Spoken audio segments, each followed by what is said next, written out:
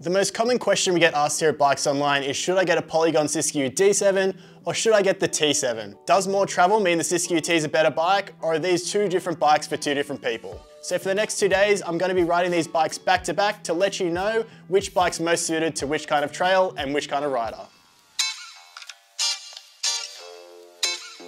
So let's take a quick look at the bikes. Although they might seem similar on paper, there are some key differences here. So let's start with the similarities. Both bikes come with a RockShox Recon fork, Deluxe Select Plus rear shock, a dropper post, wide range Shimano drivetrain, and 29-inch wheels in the size large.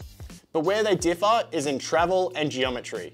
The Siskiu D for Downcountry has 120mm of travel and a 67-degree head angle, while the Siskiu T for trail has 135mm of rear travel and 140 up front, so 15mm longer in the rear, and a slacker 65.5-degree head angle, leading to an overall increase in 30mm of the wheelbase. So how different can they really be? So let's head out to the trail and find out. Coming up here, we got a nice little test, a smoother rock roll, but yeah, that kind of stuff, no problem on this. So I think this is what the Siskiu D is all about. Nice views, just getting out, exploring nature. So you can do stuff like that, have a bit of a jib, have a bit of fun.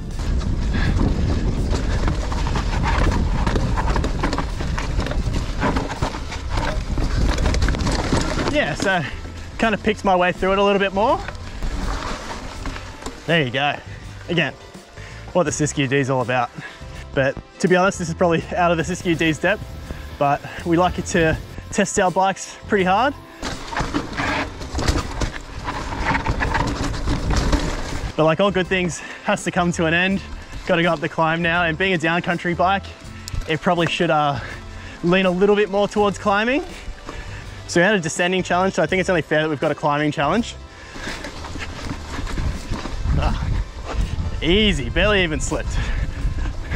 Happy with that. So let's head back to the studio and get my thoughts on the Siskiu D after day one. So here's my key takeaways after riding the Siskiu D for the day. So overall, I was really impressed with the bike. I think it's a lot more balanced than it might seem on paper being a downcountry bike, but I think it probably leans more into that kind of short travel trail bike. Because I mean, 67-degree head angle, that's what trail bikes used to be like 3 years ago, so it's not too different. And 120mm of travel is a really good do-it-all bike.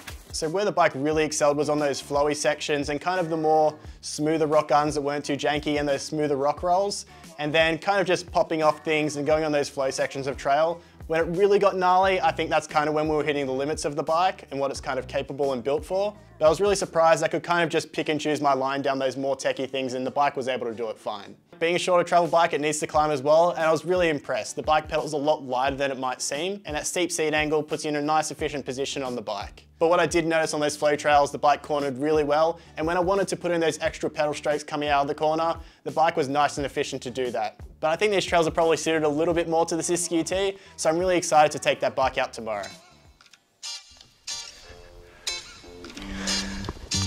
Look at that.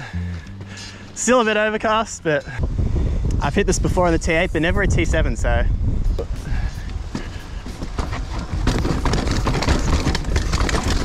Whoa, that was janky. Be a really interesting test to see how these bikes perform back to back on flow, because I think that's kind of where the crossover is between these two bikes. Jib, not quite as much pop as the Siskiu D, but can still definitely do it.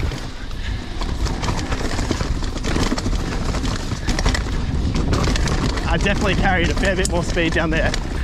Corners pretty well too. It is a little bit longer, so you need to probably put a little bit more body language into weighting the front end a little bit more, but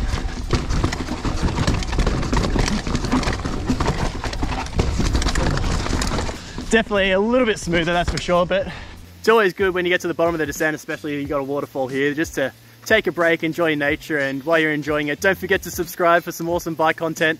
But also let us know what kind of comparisons you'd like to see in the future as well. We've done the Siskiu D line, we've done the T line, and then so it'll be interesting to see which bikes you'd like to see compared as well in the future. And I know Jared's really keen to do some of those as well. But enough of me talking, let's get back into the riding. Alrighty, last descent. Let's see how she goes. Jared, going too fast. Up we go and down. Oh, look at this, even better now with the sun. Even extra serenity. All right, we'll do the climbing test now. My GoPro died, so I'll get Andre to shoot me coming up and we'll see how they compare. So the D7 definitely felt a little bit more sprightly, a little bit lighter, definitely got up there a little bit easier, but the T7 I noticed had probably a little bit more traction than the D7 did. So definitely slow and steady making it up, whereas the D7 was definitely a little bit more faster getting up. So I think we're done now, so we'll head back to the bike shed and I'll give you my final thoughts on the bikes. So there we go, that rounds up our test. I'll dig into a little bit more about the Siskiu T first, and then we'll go into the comparisons between the D and the T a bit later. So as I said yesterday, the trail is probably a little bit more tailored towards the Siskiu T, and on that first section that's nice, wide open and fast, I definitely noticed that the Siskiu T was a little bit more composed, and I think that really comes down to that extra travel and that longer wheelbase. The bike's just that little bit more stable, confidence inspiring if you want to be like that. I think with the Siskiu T, you can just push on those rock guns a little bit more. You'll probably be more inclined to push yourself and go on some A-lines because it's just, as I said, a little bit more confidence inspiring, but that phrase really rings true here. And then moving on to the flowy stuff, the Siskiu T, you can still have plenty of fun on it. It's not like a big long enduro bike, it's really versatile, but on the smoother sections on the flow trail where you want to put in that extra little bit of pedal strokes and have a bit more fun, the Siskiu D was probably a little bit better there. So I think it really depends on those flow trails. Do you want that kind of more composure, as I said, or do you want something a little bit more playful, a little bit more fun? And then coming back up on the climbs, the Siskiu T, you have that really efficient position like the Siskiu D, that steeper seat angle, so you definitely notice that going up the climb. But the main difference you notice on the Siskiu D, there is that more efficient pedaling platform. I think that just comes being a shorter travel bike and that steeper head angle. It's just that little bit more eager to get up the climbs. So let's really buckle down and talk about the key differences. So which trails are these bikes designed for? So starting with the Siskiu D, I think it's going to be really great on the stuff like fire trails, smoother single track, you got your flow stuff, smoother rock rolls and kind of less technical rock gardens. That's where this bike really shines. So typically that's going to be your green beginner trails and your blue intermediate trails. So let's talk about the Siskiu T now and what trails best suit it. And if you're looking at a trail, pretty much what we rode today is pretty much almost the perfect example, except you could probably chuck in a few drops there, nothing bigger than kind of 1.5 meter, so kind of like 3 to 5 feet, kind of around that.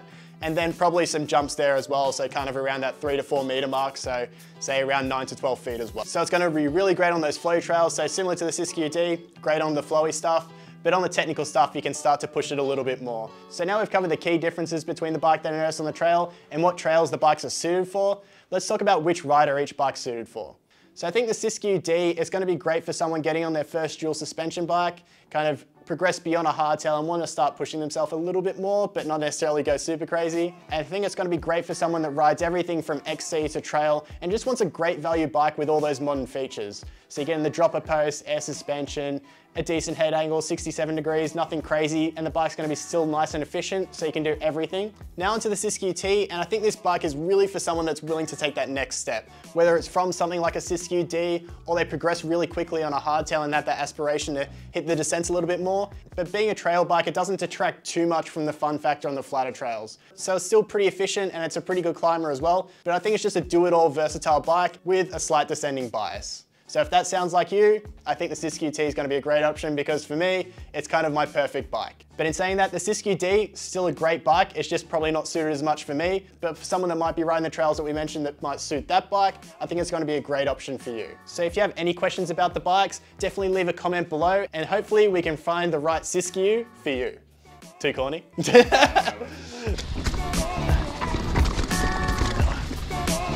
Okay, going too fast. Carrying a lot more speed there. Up we go and down. Right, woo!